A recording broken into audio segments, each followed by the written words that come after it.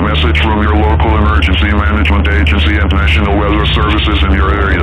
Listen carefully and take immediate action.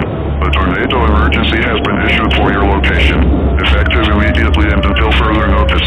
At 1:30 a.m., a confirmed large and extremely dangerous tornado was observed about 2 miles west of Douglas County, moving east at 73 miles per hour.